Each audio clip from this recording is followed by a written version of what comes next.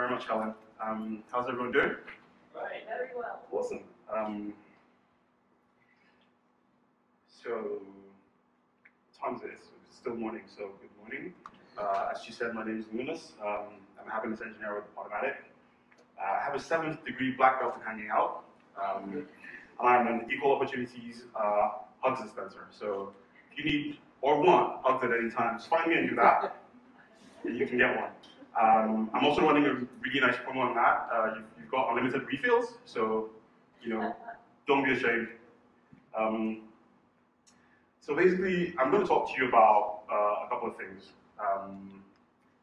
In my work as a happiness engineer, primarily what I do is I provide support for customers who are building websites with WooCommerce. So anyone who's bought a premium plugin or extension from us will get support from us. And typically what happens is someone says, oh, Stripe is acting up and I can't get paid, or PayPal won't work properly. For me to figure out what's going on, I need to either look at your site or, first of all, test with a local instance where all that's running is WooCommerce and that plugin to make sure that it works and there's no bug in there. Before we then look at, okay, fine, what is going on your site and what could be wrong. To do that, I realized that I'll have to start a brand new site pretty much for every client and install just the plugins that they need to make sure that everything is running fine. It was kind of hard because I was using different development environments. So I started out using MAMP, moved on to local by Flywheel, tried stuff with Vagrant, all of which are good and very powerful. But I'm also lazy, which means that I have all the things running on my computer all the time. I have like 40 tabs open in Chrome. I never minimize anything. I don't close anything. I just command tab to switch context for everything, which means that halfway through the day, the computer's running really slow, and I can't get anything done. I'm in live chat, and I'm trying to tell you what's going on, but I need like 5 minutes to set up a brand new site. Like, I can make it work, but I figured we could do something better. So I'm going to talk to you about a blazing fast local development setup, and then I'm going to move on into making magic with WP CLI, and then supercharging your terminal experience. So the first thing we'll talk about is the development setup. What I use is Laravel Valet, or I started out using Laravel Valet. It was introduced to me by one of my colleagues. And what it is an open source development environment. It was set up primarily for Mac users. So it's a PHP development environment for Mac minimalists. What I really like about it, no Vagrant, no Docker. You don't have to mess around with your etc hosts file, and no headaches.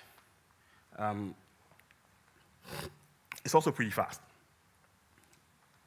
It uses only about 7 meg of RAM, which means that for lazy people like me who don't like to shut things down and start them up again, I can just leave it running all the time. Now, when you set this up, what it does is it configures your Mac to always run Nginx in the background. And like I said, it's always running. Means that I don't have to start it and stop it whenever I need it. It uses dnmask as a proxy, so that all requests on the on the .test domain will route to a site installed on your local machine. So for example, if you set up wc brighton.test and you try to reach that, it will go to the site on your local machine instead of trying to go through Google to figure out where the DNS for that is.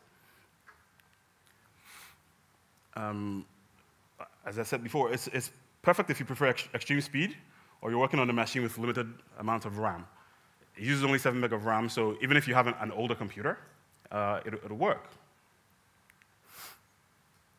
Out of the box, it has support for 20+ frameworks and CMSs. So you've got WordPress, you've got Drupal, I think, Magento, and a couple of Symfony. If you want to run just a bare bones PHP website, or even just a HTML site, you can power with this as well. And if you've got any CMS that you want to work with that isn't currently supported, there's custom drivers there's documentation on how to do a custom driver so that you can get it to work.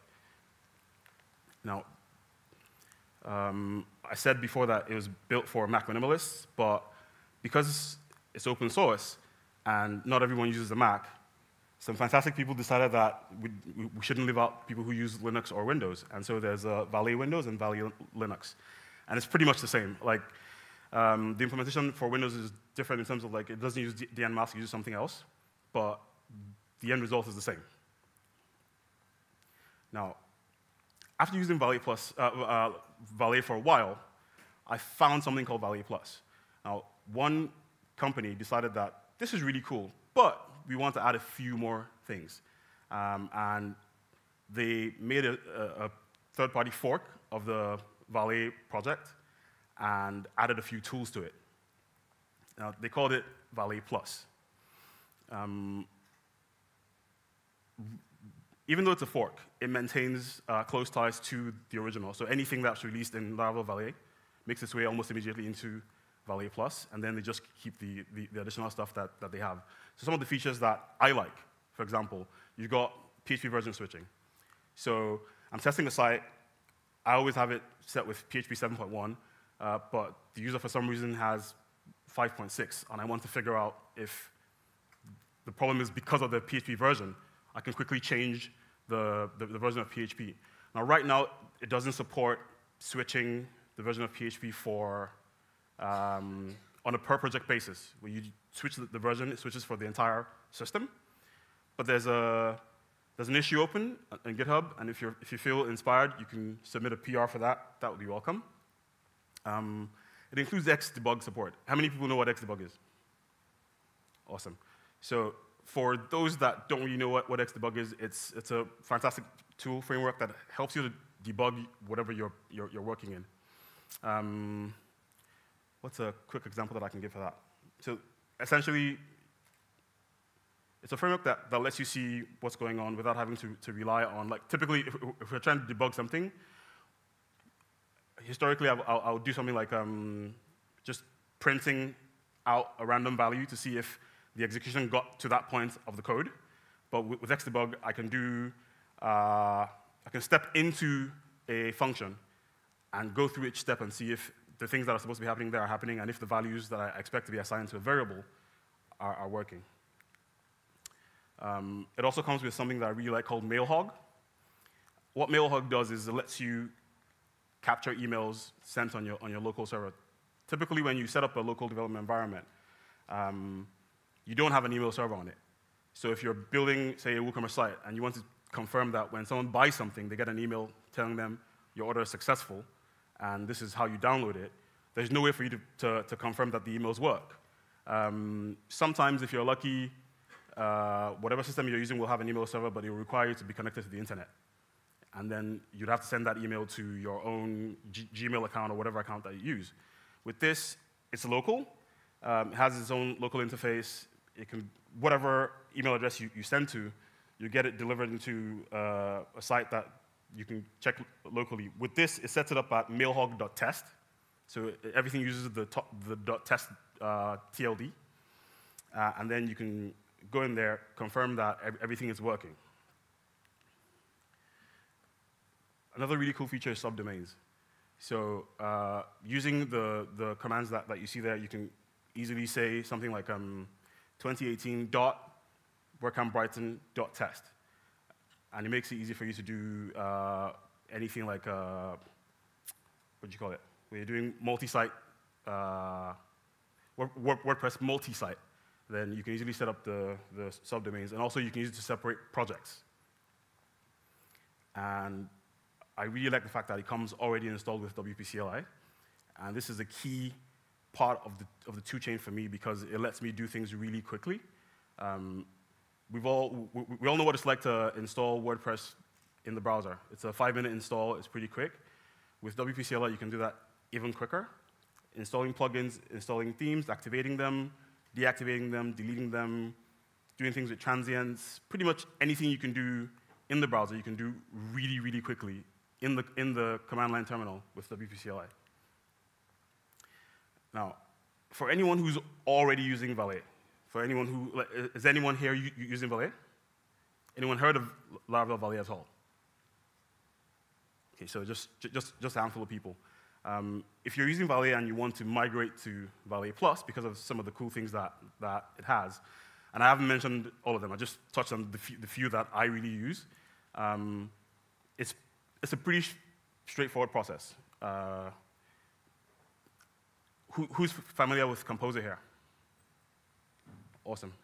So all of this relies on Composer. You install the Valet Plus through Composer.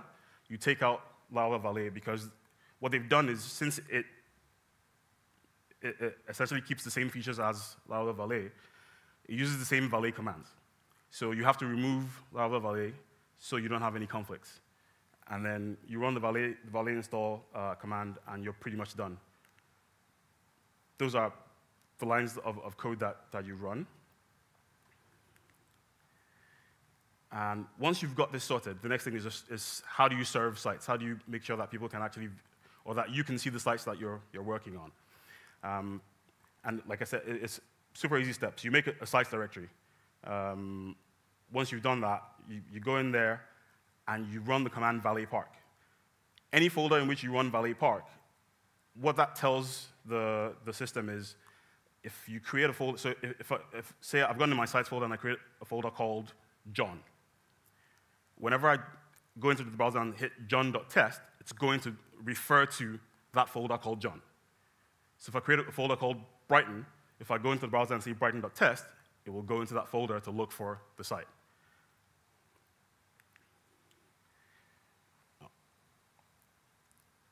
Once we've sorted all of this out, what makes this really interesting for me is the stuff that we can do with WP CLI. For a lot of people, working in the command line is like, oh my god, this is scary. I have to be a geek to understand this stuff. But it's not that difficult. WP CLI makes things really, really easy. And I'm going to show you a few things and a few tricks that I've come up with that makes things faster for me. So we're going to look at what it's like to set up a new WordPress site using WP CLI. And Matt. So this is essentially just a recording of me doing things in the terminal. So we're working with a site called, it's going to be Andromeda test. All I did was make a new directory and go into it. WP Core downloads a version of WordPress for you. When I did this, 4.9.2 was the most recent one, and I'd already installed it on a different site, so you can see that it's pulling from a local cache. If there was a newer version, it would pull that directly from the repo and install it. Once that was done, all I needed to do was then set up the WP config file. And all I did was specify the database name, database user, database password. I'd already created the database in MySQL. You can use whatever tool you like. I use SQL. SQL Pro. It's a Mac app. Once that's done, WPDB create actually creates the database based on all the information you put in the config file. And supplying all of this information, like the URL, the title, admin username, admin email address, password, will set everything up for you. And once that's done, the site will be available for you at andromeda.test. You launch it in your browser, and you're done.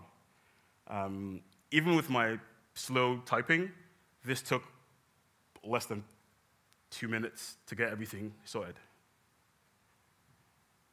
So there, I'm saying Valet Secure Andromeda will create a self-signed SSL certificate, because if you're doing something with e-commerce, so you want to test Stripe or something like that, you need to have an SSL certificate, and that will get that done for you.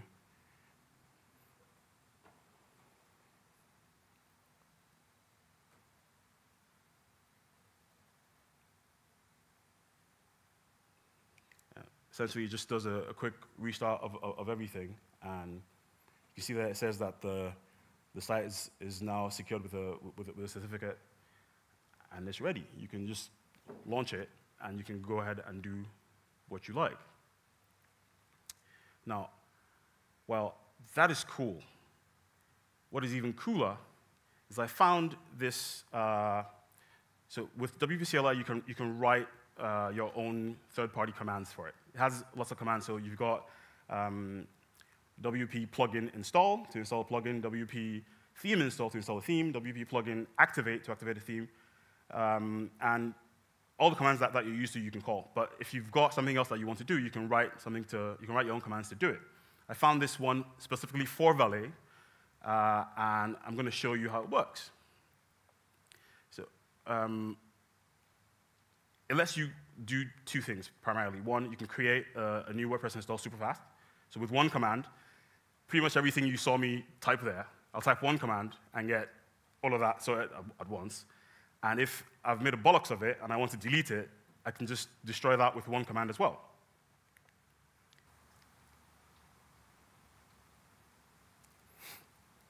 So we're trying to create the same Andromeda site.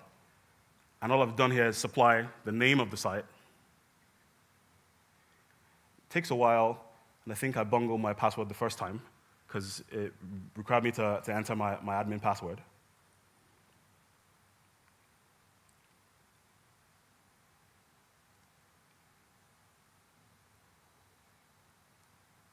And after running all of that in the background, all of this took less than a minute, including the time when I entered the wrong admin password.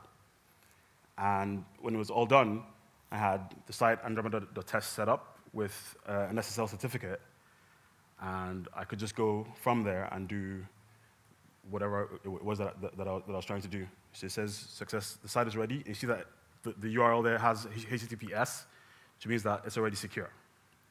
So for me, I'm in a situation where I'm in live chat and someone's asking me about something. It'll take me, I can say, give me a few minutes to test this out. I run this one command, it sets this up, and then I can go ahead and install the plugin that I want and then go from there. Now, while that is cool, we can get even cooler, because WP-CLI has config files. So instead of having to supply all of the information that you want in the command line, you can set defaults in a config file that let you kind of tell it what to expect and just do things automatically for you. Now, there's kind of 5 levels where you can pass information to it. Either through the command line, which means that you'd have to supply things like the username you want to use, the password you want to use, the email address you want to use, and that kind of thing. Or you can have a WP-CLI local.yaml file inside the current directory.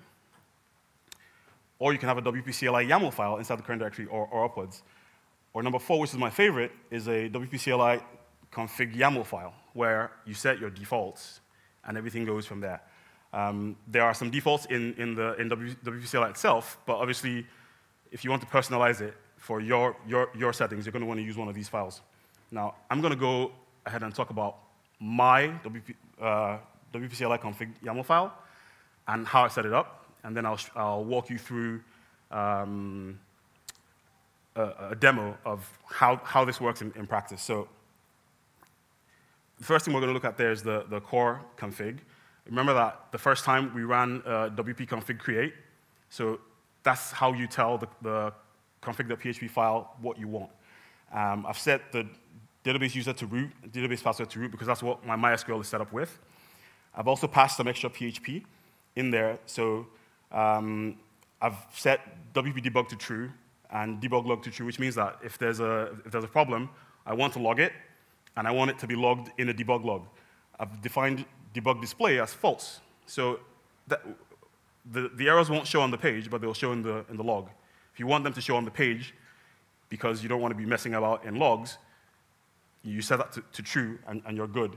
I've also set it to not display errors, and WCS debug set to true there is for WooCommerce subscriptions, and I stole that from my good friend Gabor.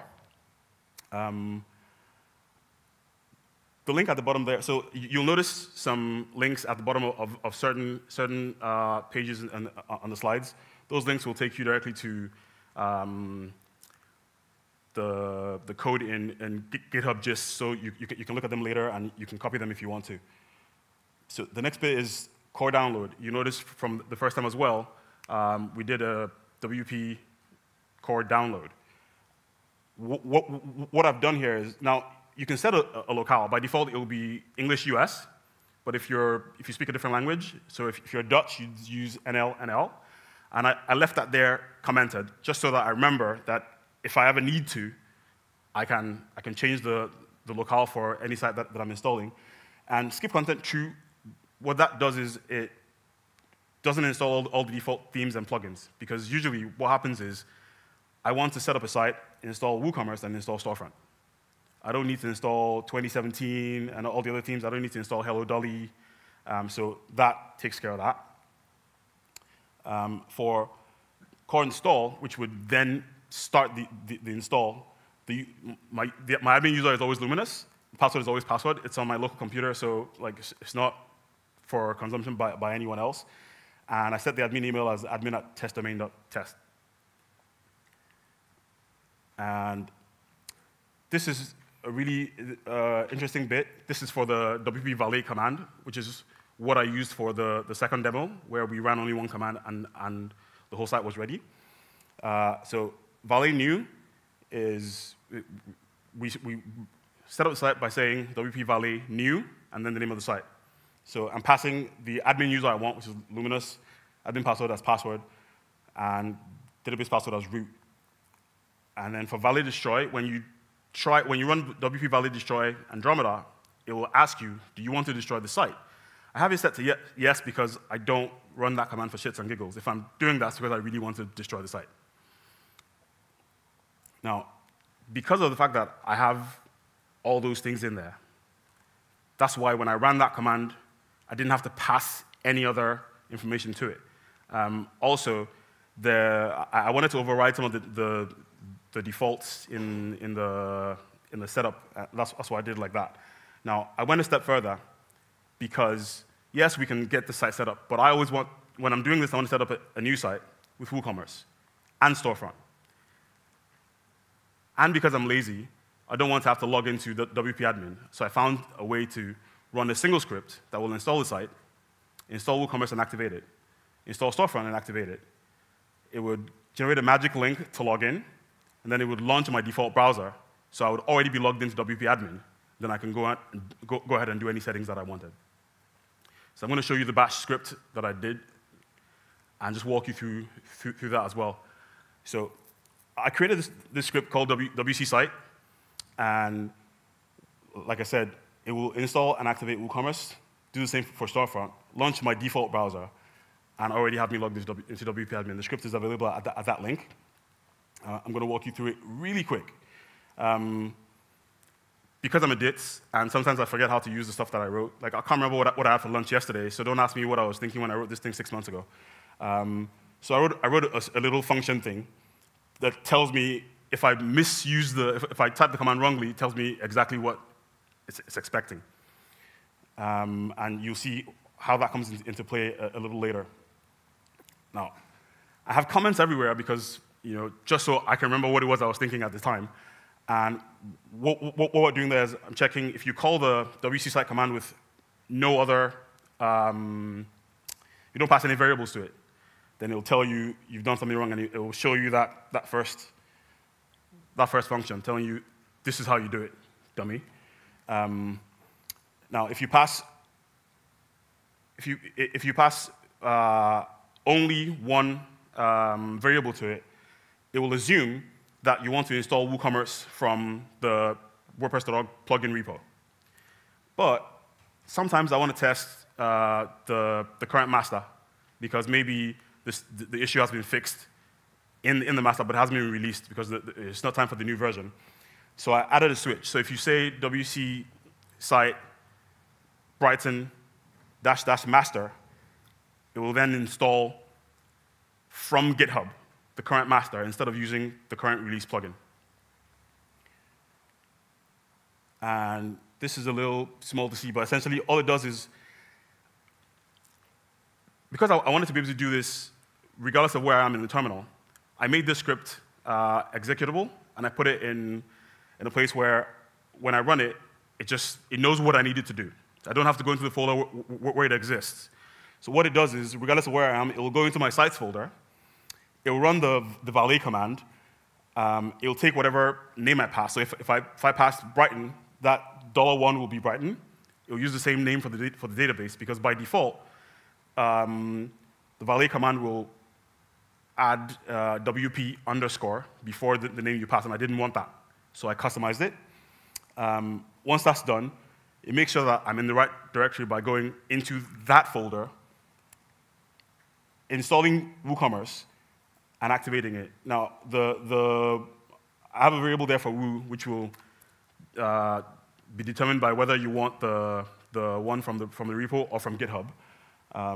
It'll install storefront and activate it. There's a WP-CLI login companion plugin that I found.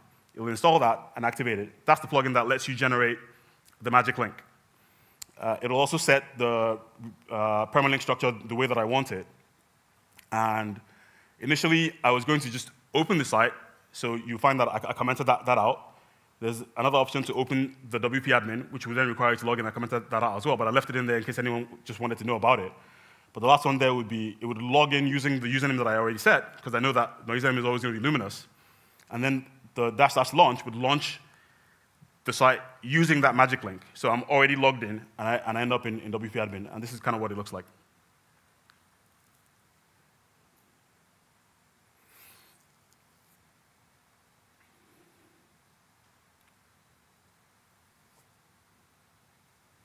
So in this instance, I want to install WooCommerce from GitHub, not the current version that's in the .org repo.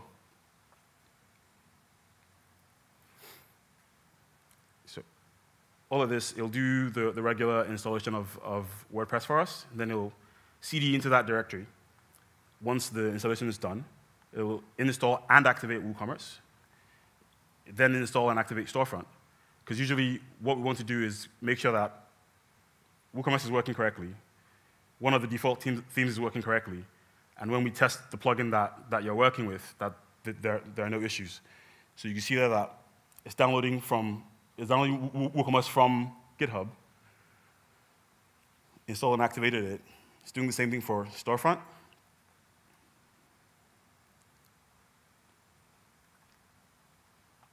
Then it installs the login companion and generates that link.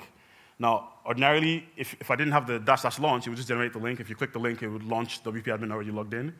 But with the launch there, and you see it says success magic link launched, it just opens whatever browser is your default browser and has you already logged in.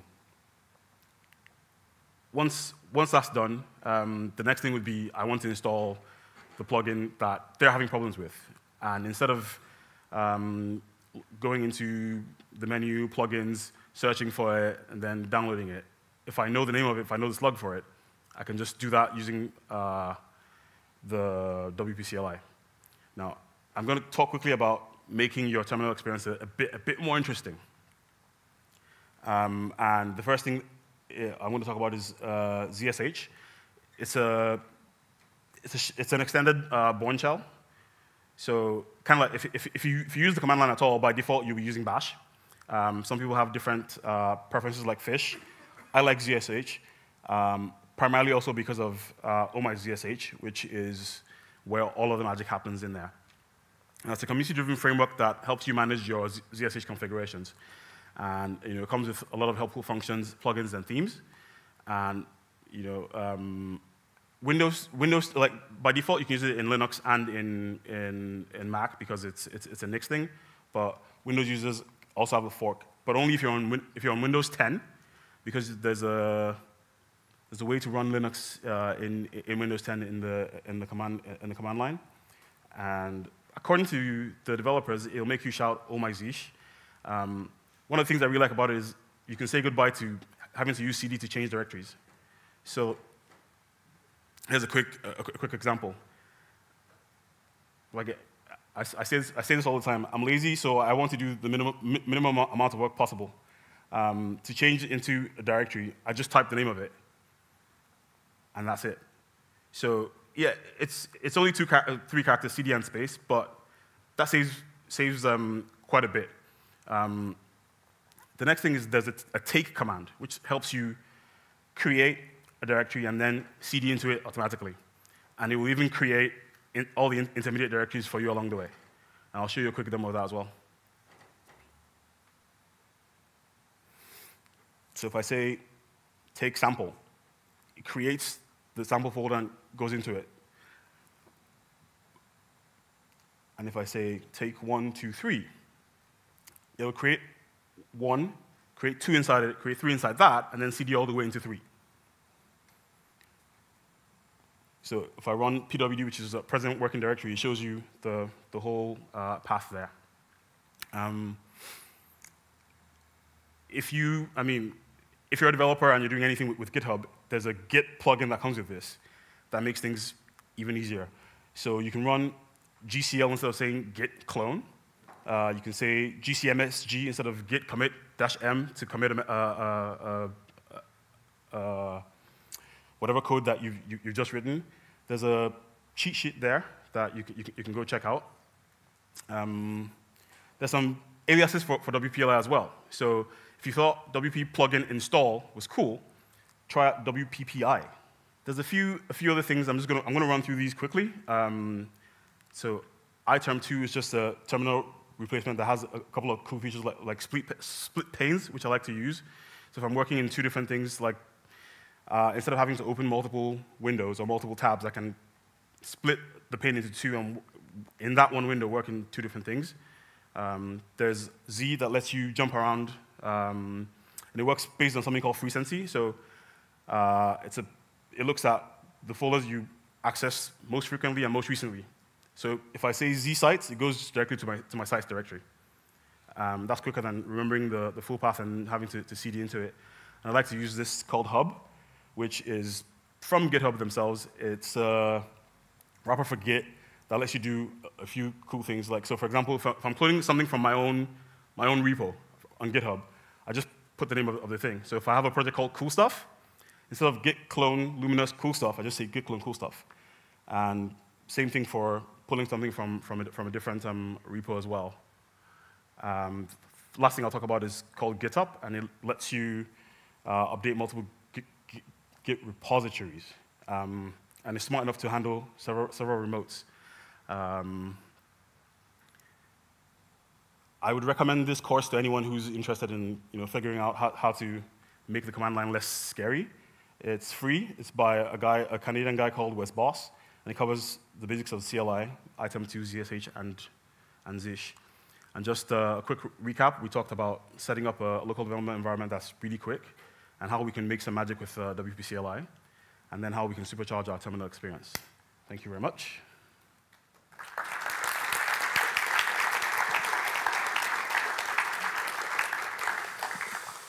Wow, thank you, Luminus. Super techie information there. We have about 7 or 8 minutes before lunch. Are there any questions for Luminus? You've knocked them out. Oh, a question over here. Mariette, please. Hi, it's a great talk.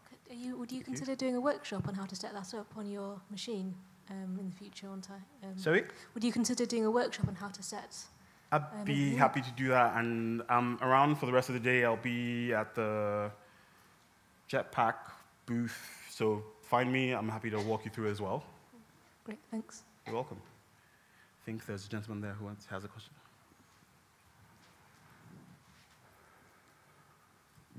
Oh, brilliant talk, thanks. Sorry I arrived late, so I might have missed how you set up that terminal. Is it just a few kind of like path parameters to get all those fancy graphics in the terminal? So that is from ZSH itself. Using the Oh My ZSH package, there are themes in there that let you do all sorts of really cool things.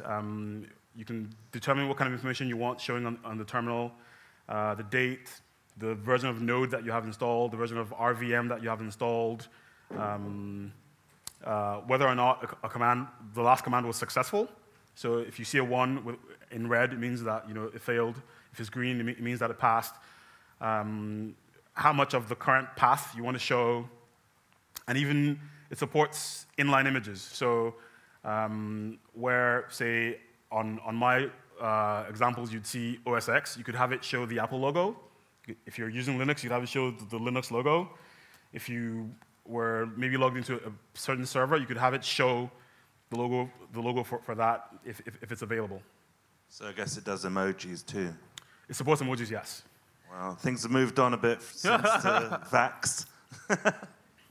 Well, thank you very much. If anyone has any questions or wants to ask anything or wants me to walk them through any of this, just find me. I'll be with my computer, and I'll be able to show you whatever you need. Thank you very much.